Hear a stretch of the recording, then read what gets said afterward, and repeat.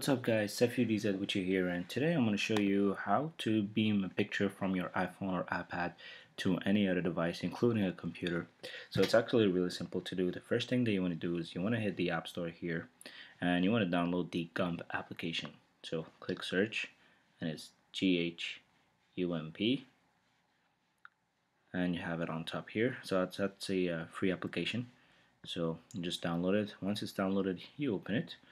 It's automatically going to open up here your camera. Okay, so the second step that you want to do, you want to go to gum.com, okay, and you will have a barcode like this. You just scan it and here you go. It's going to show you this here. I'm going to show you actually what it shows on the computer as well. There you go. GUM connected client, client's name, etc., etc. So it tells you here, choose images on your device, press done, and enjoy the awesomeness. So let's go back to our application here. So for example, I'm gonna go to Zedge. I'm gonna beam this picture here. You hit done, and that's it. I'm gonna show you on the computer here. Here we go.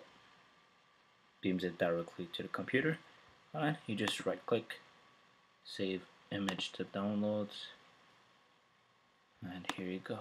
You have it on the downloads here. So it's as easy as this. It's really not difficult, and it saves it in the exact same quality that you have it on your device, which is really great. There's no compression here. It's a direct beam. Okay, so that's pretty much it, guys. So don't forget to hit the thumbs up, and like always, have a nice day. Thank you.